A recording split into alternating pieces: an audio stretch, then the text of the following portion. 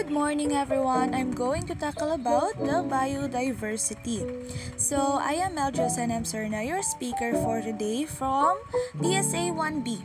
So, all the living creatures here on Earth and the interaction between all of the species are what we call biodiversity.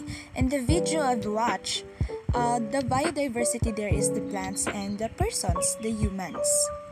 So, does the technology affect biodiversity or vice versa? Well, technology can impact biodiversity both positively and negatively. Well, it's because it is a complex relationship with potential for both preservation and harm.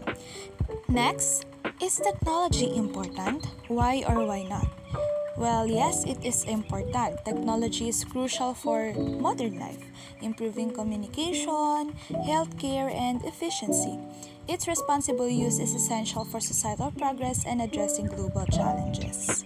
Next question is, what is more important, environment or technology, and why? So both are vital. Striking a balance is a key.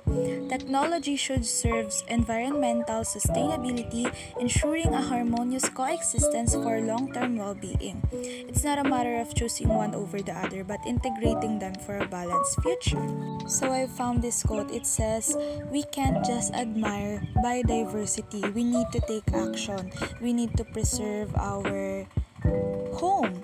The environment is home to countless living things. Its beauty is unparalleled. We must do everything we can to protect it. We all know that the earth is our home. We should take care of it and protect it." That's all. Thank you for listening.